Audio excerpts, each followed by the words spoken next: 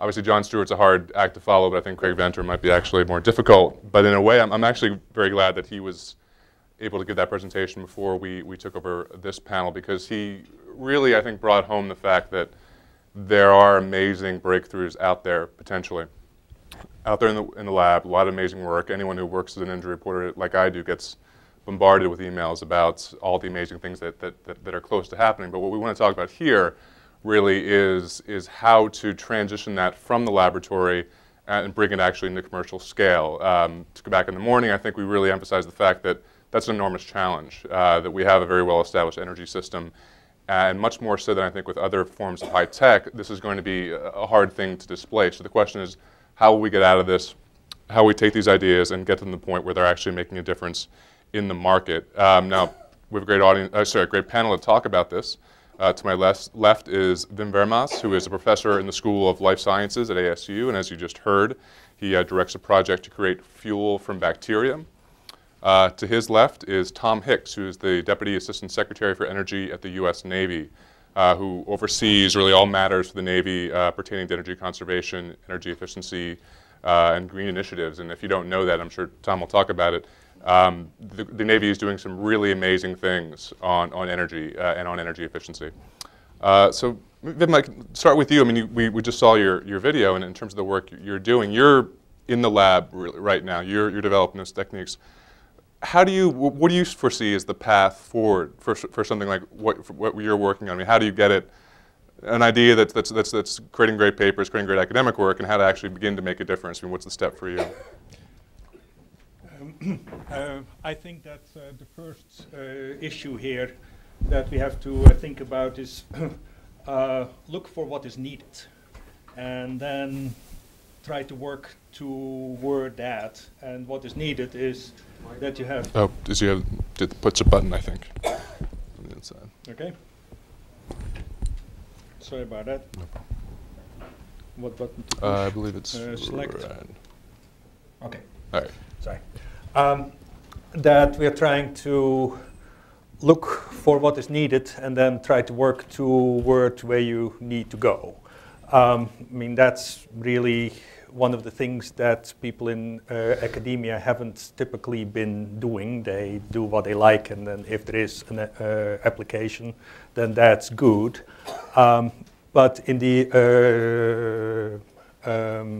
energy field, it is such a big problem, and it's such a huge application that you kind of have to look for where you want to be and then work back. How do you get there? So what we have been trying to look at is how do you want to produce things. If you want to just grow algae and then extract fuel, extract oil, that's not going to be cost competitive from what we have seen. You have to find a way that you take the processing out of the picture. So that means that if at all possible, you have to secrete whatever your fuel is going to be. That also takes out of the picture nutrient limitations, because then if you view your organism as a biocatalyst, you can just essentially be independent of the biomass. The biomass is just there. It has grown once, and it produces for a long, long time. So that takes out of the equation those issues with phosphate, with other limiting nutrients. So what we're trying to do is use photosynthetic microbes to excrete.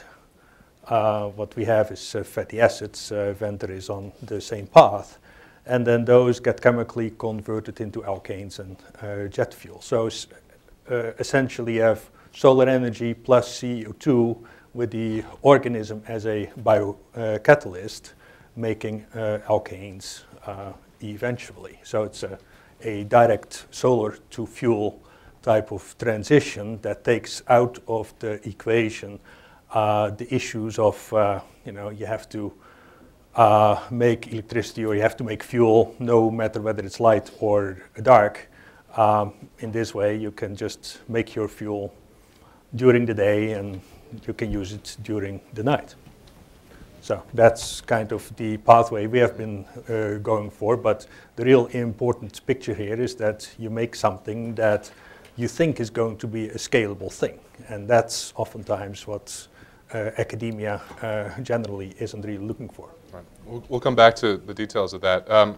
Just joined us is Daniel Betts, who's the director of fuel cell technologies for Enerfuel. And you know, if Wim is sort of the scientist in the laboratory in academia still, Daniel's working for a company that's trying to commercialize a new clean tech technology, trying to actually sell it. So Daniel, maybe just talk a little bit about the work you're doing, what you're actually doing with fuel cells in terms of the company, and also maybe just begin to outline some of the challenges. Once you actually have the technology, now you actually have to do the work of finding the market and making sure that you can succeed. Right. Right. Can you hear me? You got to press a button on top, sorry, that turns it green. Hello? Oh. Did it work? Let me see. Oh, it should work. Oh, there we go. There you go. Technology's hard. Yeah, Discovering. yeah. It's part of it. I work for Enerfuel, which is the fuel cell entity of Ener1. Ener1 produces lithium-ion batteries for electric vehicles and grid energy storage. And Enerfuel is developing fuel cell systems that work in synergy with the battery. And the idea is to of having a fuel cell company along with a battery company has been that we're projecting into the future what are the limitations that exist on the rollout of vehicle technology, and what are the things that are external forces that may prevent and increase the uncertainty associated with the rollout of electric vehicles and grid energy storage technology. And then to use technology such a fuel cell that is complementary in order to reduce the potential effect that those barriers have. On the electric vehicle side, for example, when we are introducing electric vehicles, there are major barriers. One is the barrier of energy storage in a battery.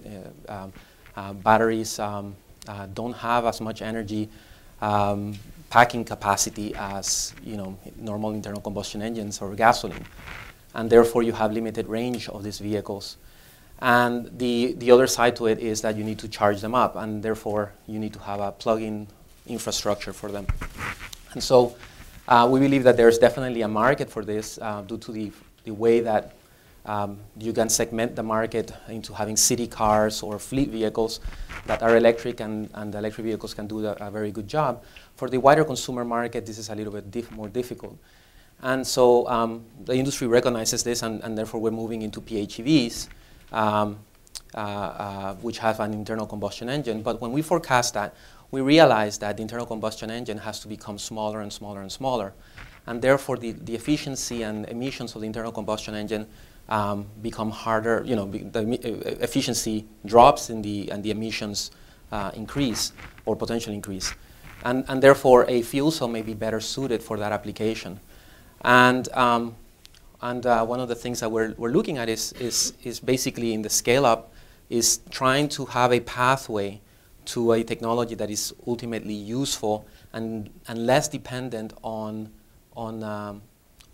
government infrastructure or infrastructure in terms of fuels, like most of the other vehicle technologies on the electric field have had. One of the interesting things that happens is that as we're looking at this technology, we're not concentrating on just replacement of the internal combustion engine, but we believe that the adoption of new technologies is primarily done by offering the user an enhancement over the existing technology. And so the electric vehicle allows to do that. You get a great torque, etc. You get a lifestyle where you are free of the perceived burden of environmental, the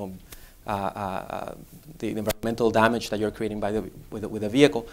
But with the introduction of the fuel cell, we're looking at ways of really enhancing the comfort and the value of the vehicle. For example, the vehicle with a fuel cell, the fuel cell produces 0 toxic emissions. It produces lower CO2, but no nitrous oxides, CO, sulfur dioxide, and all these other terrible chemicals.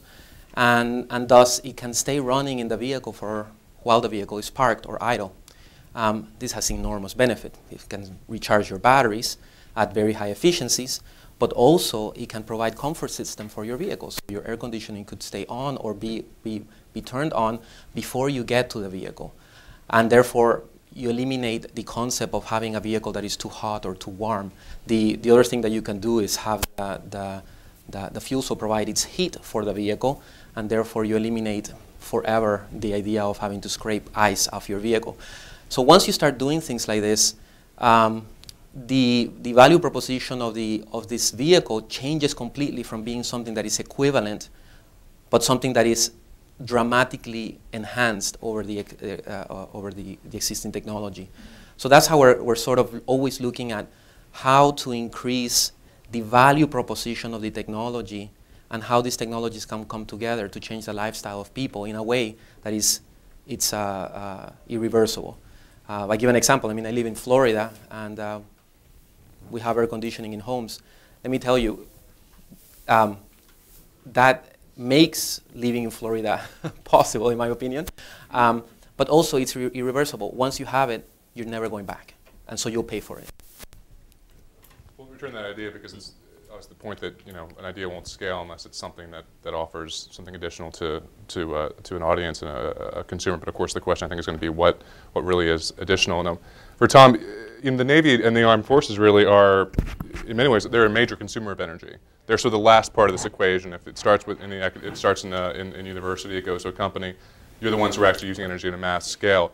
How can you, and what is the Navy doing to shape that market, to maybe encourage the scaling up those kind of technologies in a way that perhaps private consumers or a private company would be less able to do? Right, yeah, I mean, I think notably last week was the 236th birthday of the Navy. And I think if you look back at the history of the Navy, we have, I think, a history of being at the forefront of energy revolutions. So we went from sail to coal to power our ships. We went from coal to oil. We added nuclear, and I'll say safely for the last better part of 50, 60 years for that. And all along the way, we had challenges. We had known infrastructures that we were trading for unknown infrastructures. But in each case, it was the right thing to do. In each case, we added capability to the Navy. And we think, as it relates to advanced alternative fuels, that this will be no different, and then that we're going to be part of this as well. We're going to have some challenges that we'll work through, but this will be no different. We've seen, we're also aware of a number of studies, and I think just the last speaker before us, talked about the future of algae maybe being 10 years out. We've seen studies, whether it's MIT or LMI, and there's been a number of others that say, this market won't be mature until 2020, 2025. We can't wait that long, and so we're doing something about it. But let me just tell you, before I get to that, just tell you why. And for us, energy security is national security for us. If you think about it, where we buy our fuel from one of 600 places around the world. Ultimately, that fuel is sourced from, more often than not, countries that don't necessarily share our worldview, our perspective.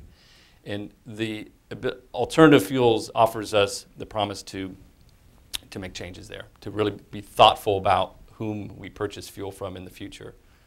And that's something that's really important to us. And as you can imagine, that has strategic implications too. If we're getting more of our fuel from ourselves, and being more energy independent, if we're getting more of our fuel from countries that we are aligned with politically and otherwise, that this has strategic impacts for us as well. But there's another piece to it, and it relates to this. So what we see in the current fuels market, we all know the trend over time is up, and it jumps around, it spikes up, spikes down, but the trend is overall up.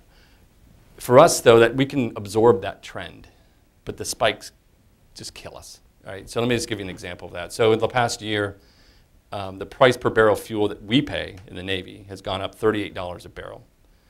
To put that in perspective, as an organization that consumes 30 million barrels of fuel per year, that's $1 billion over the course of a year of budget uncertainty. $1 billion that we didn't budget for, $1 billion that Congress is not going to provide to us, especially in this climate. And so what do we do? Well, that impacts how frequently we steam our ships, how frequently we fly our planes. So literally we have countries, if you will, that are organizations that control that price of fuel, that have some say into our ability to conduct our missions or train and so on. Certainly that does not affect operations in Afghanistan and Iraq and Libya, things like that, but certainly it has an impact. And so that's why we're really interested in alternative fuels and really think it is the way of the future. Now, what are we doing about it? So we could wait until the market is able to deliver fuels in the quantities and the price points and wait till 2020, 2025 and say, we're there. We have stated goals that by 2020, half of our fuel will come from alternative sources. But we know we need a ramp to get there. We also have stated that in 2012, we're going to demonstrate our interest in this area by having a carrier strike group go out in local operations on 50-50 blends of alternative fuels. And then in 2016, going back to the Great White Fleet, a turn of the last century, we're going to deploy that strike group, send it out over the horizon, look to unrep it along the way.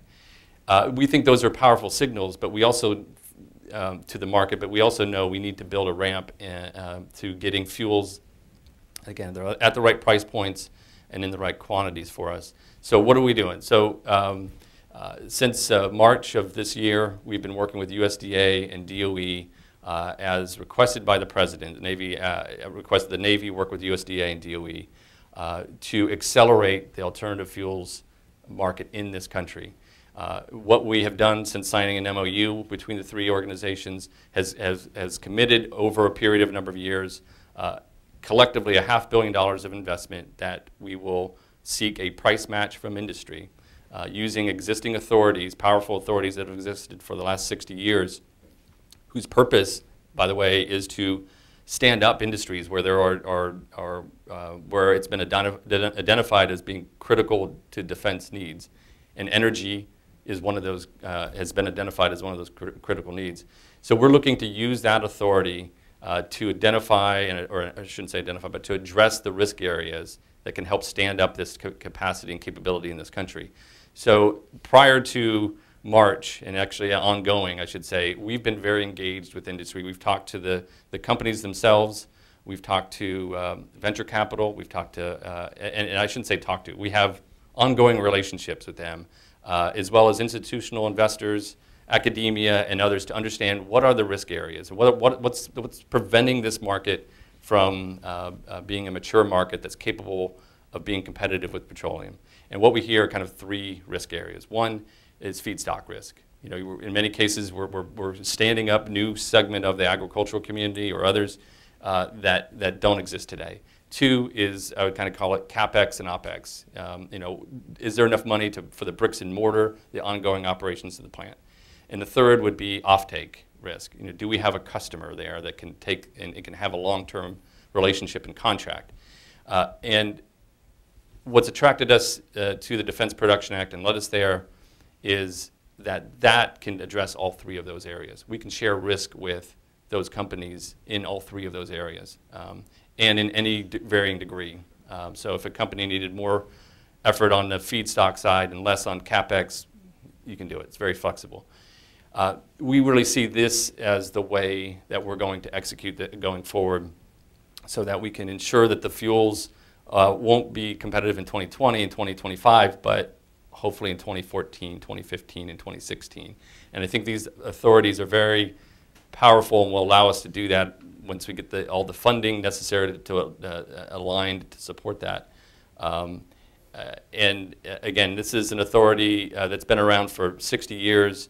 This is not intended to be a long-term government subsidy. The point of the Defense Production Act is to create a market and get out as soon as you can. And so we're looking at this as a 2, 3-year, 4-year effort period. And then at the end of that, we as a customer will be there. And the last point I'll make is, why is this different than what the government's done before? And I think it's different in one key area.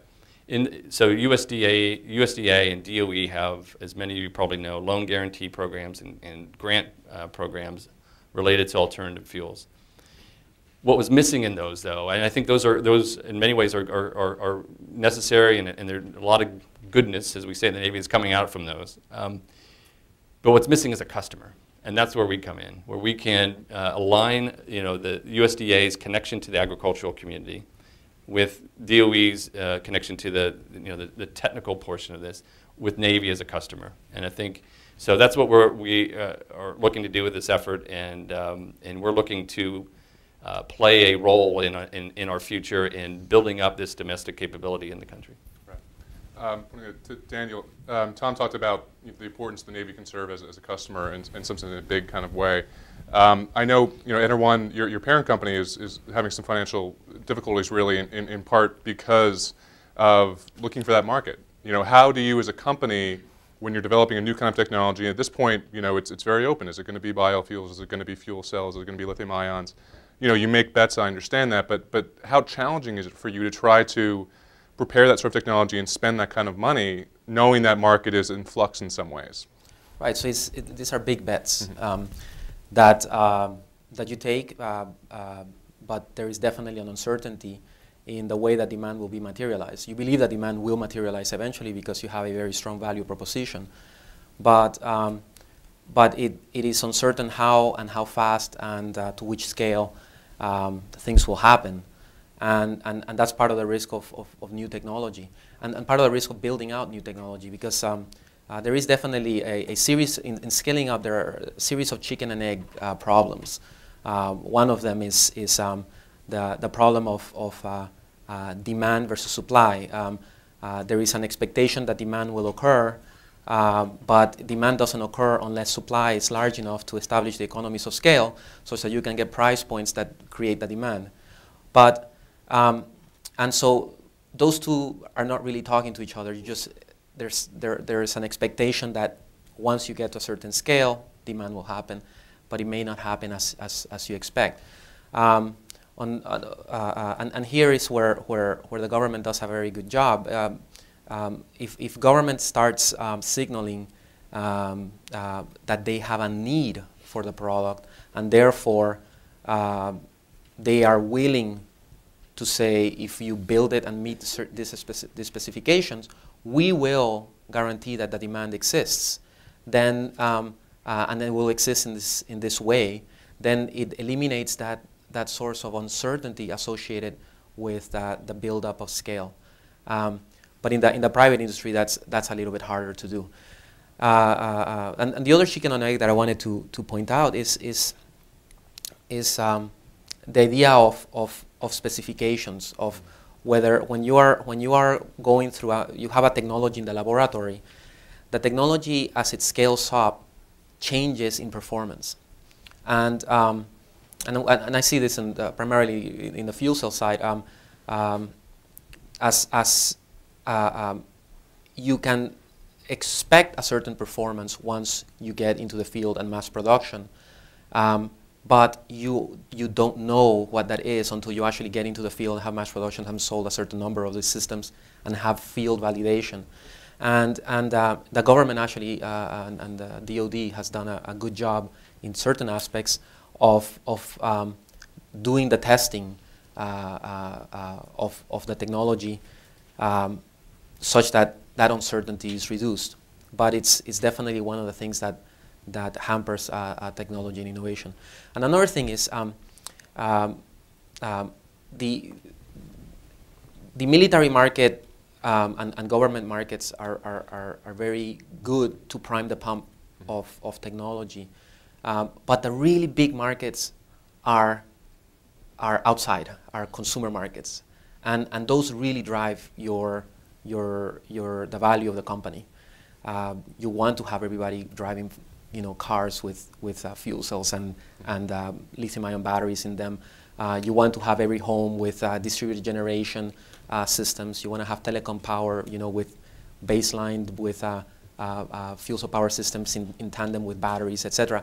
These are sort of like where things could go.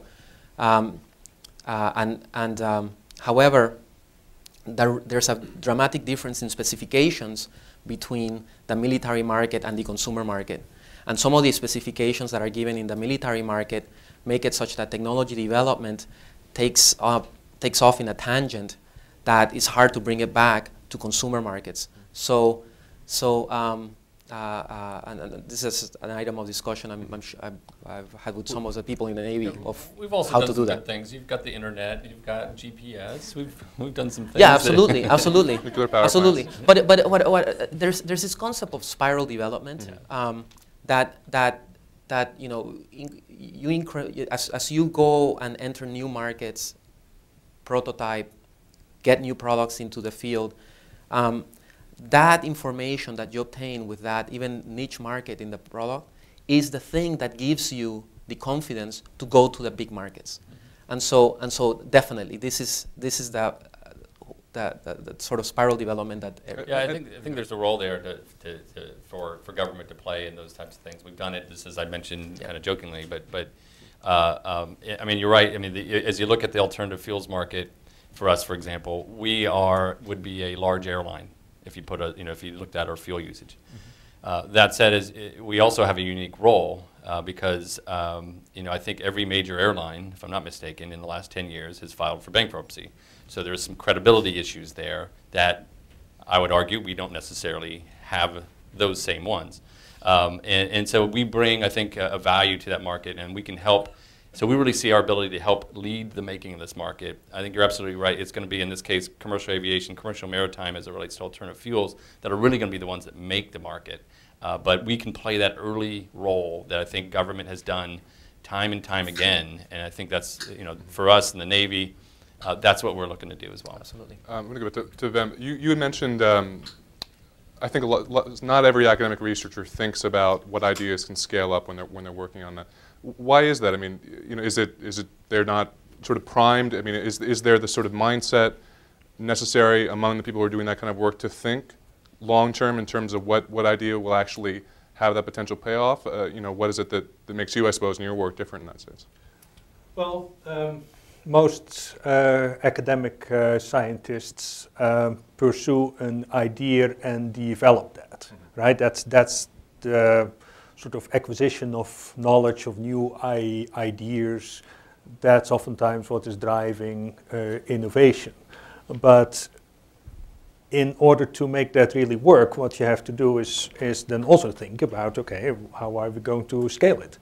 In the biofuels area, one of the realities is there is a lot of infrastructure that you need to build that's not yet there. There's photobioreactor systems. If you want to pump around a lot of water, there might be much better systems that haven't been developed yet.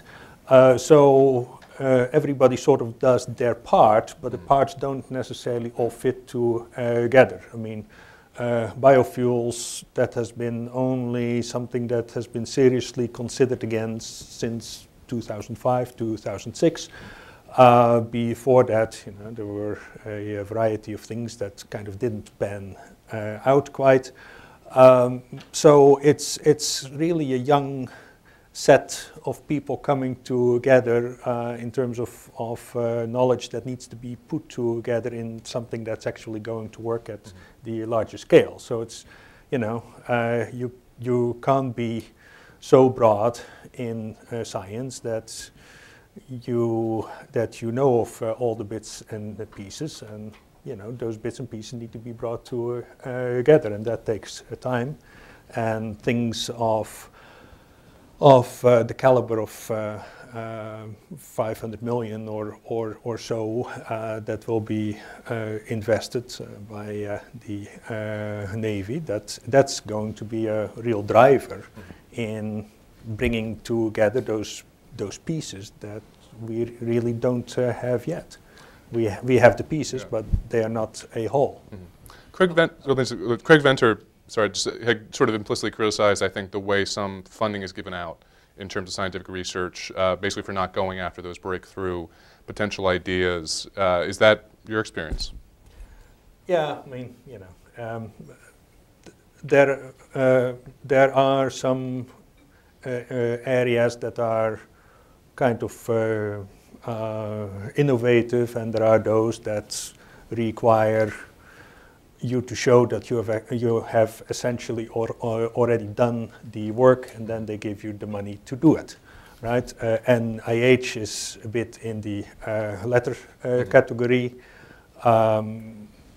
There are areas, RPE is probably a good example there of where you're trying to look what you need to do and then put a team together to make that work and bring all the innovations together that are and some of really your funding needed. does come from RPE, right? Right, Yeah. but you know that is quite a different mindset. That's more on the DARPA model, whereas the NSF, for example, they have been always saying, yeah, we need to recognize innovation much more, but at the panel level that never gets done because their funding rates are so awfully low that they can't take any risks. You know, they have problems funding stuff that is really working and that is going places. And then to say, okay, you know, here we have some really innovative proposals that we need to fund. There's just not the money to actually make that work. Sorry, Daniel, you wanted I wanted to point out that, and you asked the question along the same vein. In that even though the technology that you're working on is not globally scalable, it may be locally scalable, and therefore it has merit. And sorry, when you say locally scalable, like for example, I don't believe that there has to be one fuel for the entire world. You know, that to me doesn't really make much sense actually, because the planet is very diverse, and resources that exist around the world are diverse, and therefore your local resource may be good enough for you to fuel a town, a city, or a group of resources may be able to fuel a town or a city or a portion of it, and therefore you don't have to be thinking about it in terms of global magnitude. Now, from venture capital standpoint, it really looks great to think about things like, you know, I'm going to create that fuel that's going to fuel the entire world. But I think that that's not very pragmatic, because you end up into infrastructure problems and scale-up problems. But when, you know, we talked earlier about the cell phone model, in which, you know, the Iridium satellites and everything, you know, that's very global and scale up. And then local guys are going around with, you know, towers and cell phones and that just have towers and radio Right, frequencies. but we have a long way to get before we get anywhere near the entire world. I mean, just to take electric vehicles, I mean, like it's going to be less than 1% in the next 5 years. So the idea of market segmentation and pathway is critical. So instead of saying everything has to be scalable, you can say no. It's okay to have something that is mediocre in this area, but it works in this situation, and therefore it starts creating the pathways and the potential serendipities that create real innovation that will take you to the next step. I see what you mean, but it is sort of tough in energy for that way, because it's not like cell phones in the sense that you were adding essentially a new industry that even though when it began, the phones were the size of car batteries and barely worked and gave you brain cancer properly, but they were adding an entirely new set of values. Whereas with a lot of renewable energy, we're talking about, you know, you're not necessarily adding, you may add value in terms of energy security, in terms of diversification, certainly in terms of cleaning up the environment, but in terms of functionality, not necessarily so. So it just seems like that challenge is all the greater. And I wanted to ask you, in terms of, obviously a big part of this is improving your technology. The better your fuel cells, the better your batteries get, the more competitive you'll be. How important is manufacturing to doing that? You know, it's not just about being in lab. I mean, and it gets your chicken and egg situation, I know, because of course manufacturing these kind of things is not cheap by any means. Yeah, absolutely not. And it's one of the biggest hurdles, and it's a hurdle in two areas. One is you need a lot of capital to go to manufacturing. You need to be able to hit price points, and you have technical uncertainty associated with it. And so for example, our company has put a lot of manufacturing effort in the United States, in Indianapolis. Some of our competitors are definitely putting a lot of manufacturing capabilities outside the United States and taking advantage of structural benefits from that, you know. But one of the games that you play is the farther, how you do manufacture also affects your capacity to do product development and enhancements of the product. So the farther away you put manufacturing from your R&D, the less capabilities to do the breakthrough R&D becomes, because you are farther away from the real problems of the product. And so, and that's actually a problem that the United States is facing moving into the future in terms of innovation, because innovation actually comes from having feedback from the customer and having feedback from the manufacturing plant and what's going wrong. And so, as a company, you have to balance that sort of risk of detangling yourself from manufacturing if you're a startup, or do you keep it and then you need much higher, you're taking on much higher risk and much higher capital requirements. Right. So, yeah. I mean, and not to step on the toes of the government policy panel that's coming later, but I mean, is it reasonable to expect a company like yours to be able to weather these difficulties? I mean, to spend tens to hundreds of millions of dollars to produce these, to sort of go through that learning cycle while trying to create a market, knowing this is all very uncertain. Well, I think it's worth it because nothing is wasted.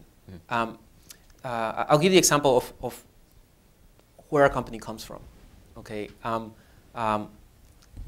we are the NRDEL, which is the battery component of NR1, grows out of a joint venture and eventually a buyout of the Delphi battery technology.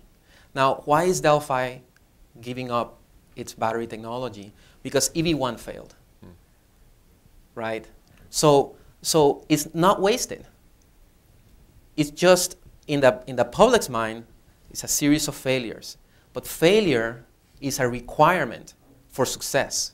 If you're always winning, you're running with losers, okay? So you must be willing to recognize that there are going to be failures and barriers in the way, but that those are very important for your learning curve. And nothing is wasted. So we now have this technology and we've enhanced it. And the same happens on the side of the fuel cell. The fuel cell company, Enerfuel, is riding high on the innovation of a bunch of companies that have done well, badly, and failed, all over the gamut. But the technology stays behind, advancements have stayed behind, people have stayed behind with know-how that allow you to move the technology forward and continue to develop and get it closer to the finish line. Yeah, you have to have an appetite for that. But and I like that line, that, only losers run with back winners. But I mean, it's it makes it sound like a very painful process as well from an economic perspective. I mean, just the failure is going to be part of that. And I wanted to turn to Tom. The U.S. Navy does not have shareholders, but you are taxpayers, right? Yeah, taxpayers, exactly. So you are obviously responsible to them. Do you have concerns about meeting these kind of goals, or what if these goals prove harder to meet? And I also wanted to ask you about, that the RAND study that I know you're aware from earlier this year that questioned, I think, the military and the Navy's focus, especially on biofuels. So maybe you could respond to that as well. But I mean, how do you deal with? Are you ready to accept that kind of failure that might be part of this process? Well, I mean, I think another way to say what was just said is, you can't have innovation without failure. I mean, that's just part of. I think innovation is a function of many things, and one of them is your tolerance for risk. And if you have no tolerance for failures, you're not going to get the innovation that you want. And I think as we have our own programs through the Office of Naval Research and the Naval Research Lab, and through other efforts, the Small Business Investment Innovator Research Program, where we invest in emerging technologies or provide grants for emerging technologies.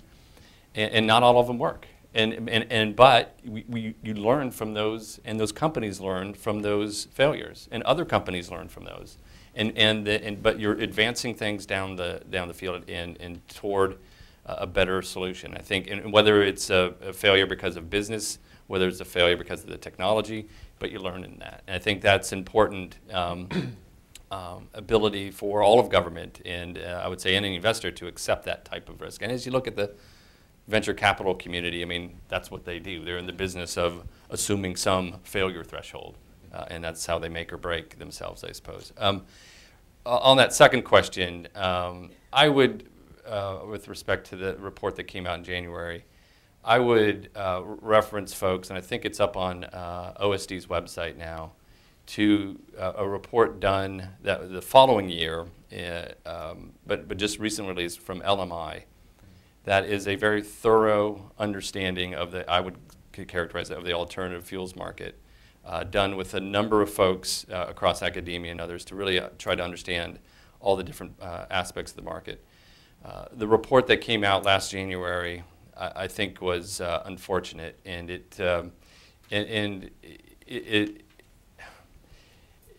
its conclusions, I think, were ultimately flawed, and we've made that, we've been public about that, and we've said that to the Hill as well, and we've talked to members of Congress as well on this. And it was flawed for these reasons. I mean, it suggested that the best near-term solution for the government as it relates to alternative fuels was to, and if there's anybody in this room, we can talk later about this, but was to essentially look at coal to liquid, look at Fischer-Tropsch, but really looking at coal to liquid fuels, and to mitigate the kind of emissions penalty you would get from that, suggested that we invest in and tap into carbon capture and storage. Okay, so coal to liquid. Well, it's been that's the technology. Fischer-Tropsch behind that's been around since World War II. It's fine. It can be done for good and for, I would say, not so good. As it relates directly to coal to liquid or coal plus biomass, I think we've seen those as well. The challenges are the emissions that you get from that. We are prohibited in the government from procuring fuels that have a life cycle greenhouse gas emissions worse than what we're currently using, petroleum. And without some other mitigation, coal liquid just doesn't do that. So the mitigation that's suggested is carbon capture and storage, which, by the way, we haven't done yet in this country. I mean, lots of research going on. It's important research that DOE and others are doing, but we haven't done it at commercial scale. And then lastly, I would just say the cost to build such a facility, by the authors, I think, own admission, is $5 to $10 billion is what you need to do to get it at scale. And we don't even, and it doesn't even talk about the impact to water, impact to the environment, and where you're going to site one of these things. I think there's a lot more effort that could go into those technologies, whether it's carbon capture and storage, Fischer-Tropsch, and the processes. But to offer that as the best near-term solution, in light of what we see as how quickly the other alternative fuels markets are developing, in biofuels and in other areas, it just didn't make sense to us. And we reflected that back to the Hill, back to the author, who, by the way, didn't engage the Navy in his report, but that's a nit. But anyway, but I would encourage folks to really look at the LMI report, because I'll just say this: I don't agree with everything that's in that, but I think it's a fair and balanced report. And I think this other one, I wouldn't put that same label on. It would be ironic to have like a 21st century Navy that suddenly is being fueled by coal again. A bit of a throwback. I mean, if anything, let's go back to sail. Right, right, seriously, why not? I mean, that's zero emissions whatsoever. Officially, that's not the Navy's position. Just to be clear. We have about 5 minutes left, so I'm going to open it up to questions. Right down there.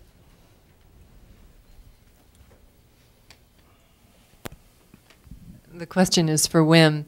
If you are trying to get algae to secrete their oil, which is a laudable goal, everyone would like to do it, you are going to be facing a challenge. You either need sterile reactors because you don't want bacteria eating that oil as fast as they can get it. But if you have the sterile reactors, it's going to be too expensive to make for fuel, and you're going to be using a lot of antibiotics. How are you going to deal with that?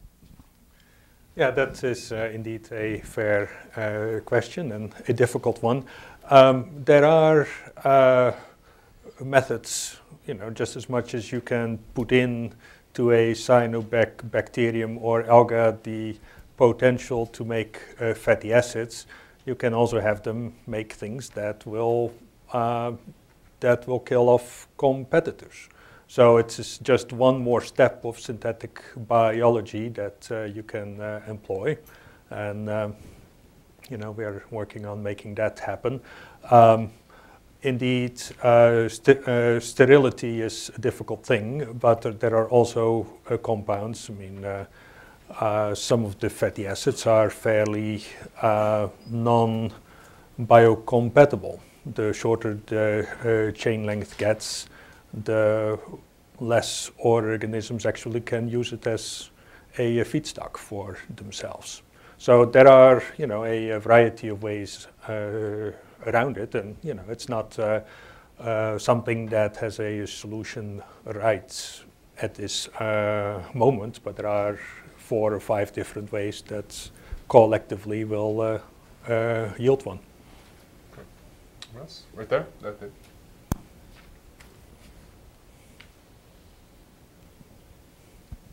This question is for you, Mr. Hicks. My understanding was that the U.S. Air Force is flying on coal to liquids today and is certifying their aircraft on that fuel. So are there differing regulations for the Navy versus the Air Force, or is there any attempt to maybe rationalize policy across all the branches? The Air Force is not flying on coal to liquids today. They are held to the same fuel requirements that we are. Any fuel that they purchase that's not petroleum must have a life cycle greenhouse gas emissions profile equal to or less than petroleum. That's the law. That's Section 526 of ESA 2007.